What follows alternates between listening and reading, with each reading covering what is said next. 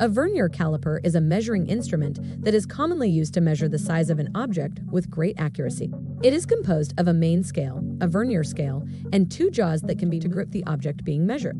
The main scale of the vernier caliper is a rigid ruler that is marked with millimeters or inches. The vernier scale is a second movable ruler that is attached to the main scale and is marked with tiny divisions that are a fraction of the main scale division. The vernier is adjusted until one of its lines coincides with a line on the main scale.